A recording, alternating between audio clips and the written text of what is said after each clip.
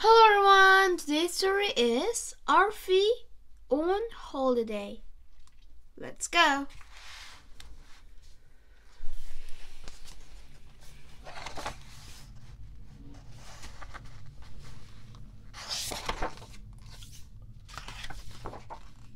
Alfie's little sister, Annie Rose, was not feeling well. She was awake a lot in the night and kept crying. Mom was very busy looking after her.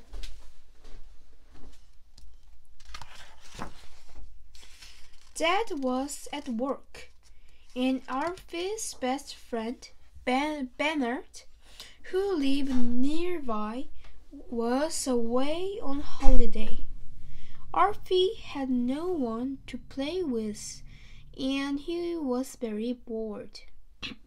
So he was very happy when Grandma arrived. "Pack your bag, Alfie," she said. "I've come to take you for a few days at the seaside. Don't forget to bring your bucket and spade." They drove to the seaside in Grandma's car. It was a place that Alfie had never been to before. He and Grandma were going to stay at a lovely hotel with balconies that looked like out light out onto the beach.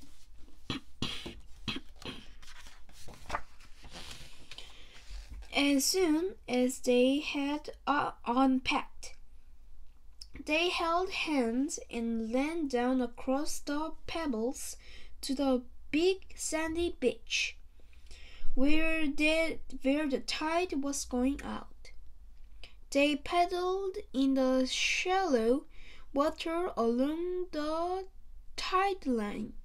Every time Alfie saw the sea, he had forgotten how big it was. Wave after wave stretched out to meet the sky.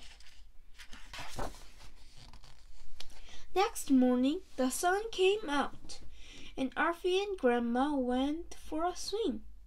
Alfie wore his armband and clung tightly to Grandma because the water was much lower than in the swimming pool they went to at home. When they were dry, Grandma settled herself in a deck chair, and Alfie began to build a sand castle.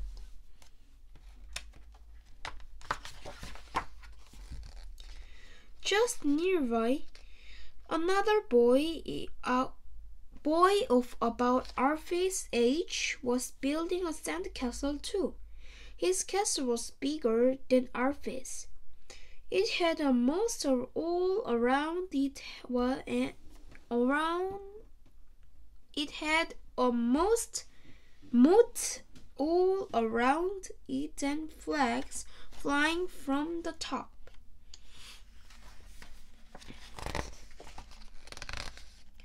After a while, he said to Alfie in a friendly way, "Why don't we dig a channel between our two castles?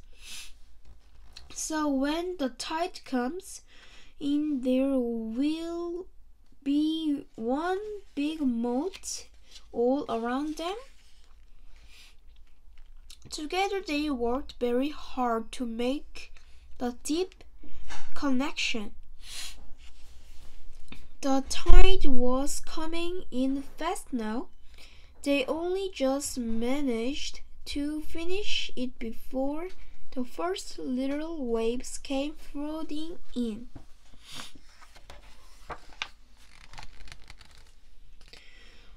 Then they watched as gradually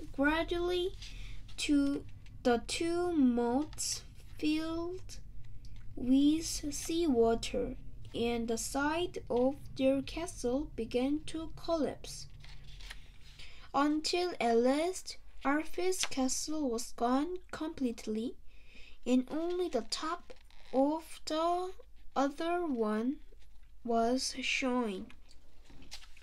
In the end, even that was gone.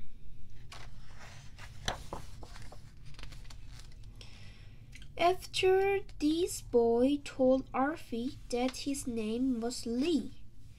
His mom was sitting nearby.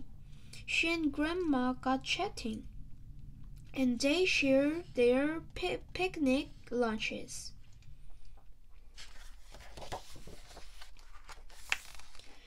That afternoon, when the tide was out, Alfie and Lee paddled in the shallow water and collected shell and bits of seaweed.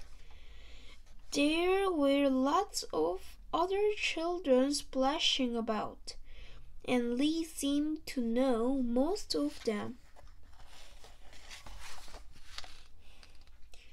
One of them had a kite, and they all joined together to watch it fly up into the air.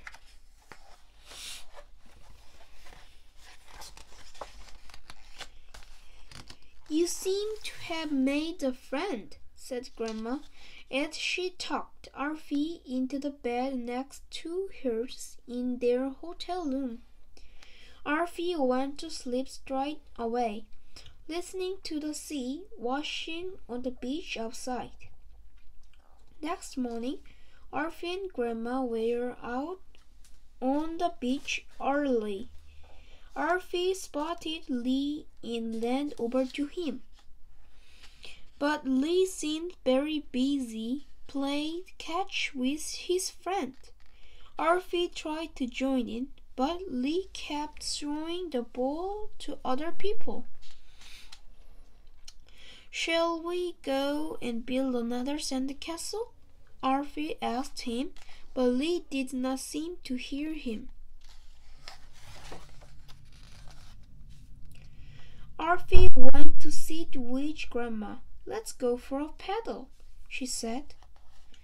Later, when Alfie was busy digging sandcastle by himself, Lee's mom strolled by. "I'm sorry, Lee hasn't had time to play with Alfie today," she said to Grandma. He has so many friends, you see, and this afternoon he's invited to the birthday party." So, for the rest of their stay, Alfie and Grandma found a nice thing to do together. They had ice creams and drew pictures in the sand. And when the tide was out, they explored log pools and collected seaweed and shells. When their trip was over, they looked for Lee and his mom to say goodbye, but they were nowhere to be seen. "Perhaps he's gone to another birthday party," said Grandma. They arrived home to find Mom and Dad and Annie Rose on the doorsteps to greet them. Annie Rose was much better, and she was so pleased to see Alfie again that she hugged him round the waist. "But by the way, Bernard has come home from his holiday," said Mom. "He and his mom are coming to tea this afternoon." When Bernard arrived, he was so pleased to see Alfie again that he lasted him to the floor, and they rolled over and over.